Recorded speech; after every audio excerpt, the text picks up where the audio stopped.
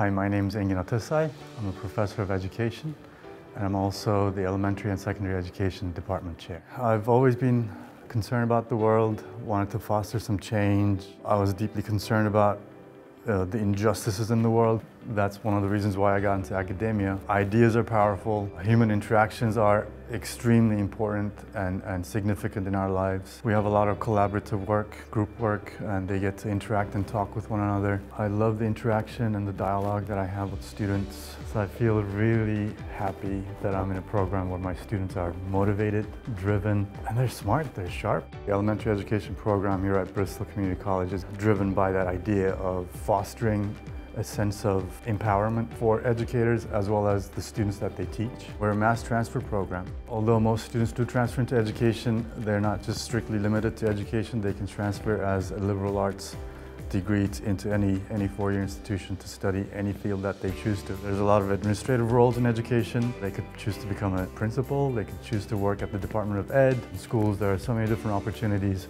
So they're not just restricted to the classroom or becoming a teacher. We're deeply driven by this commitment to equity, inclusion, and diversity.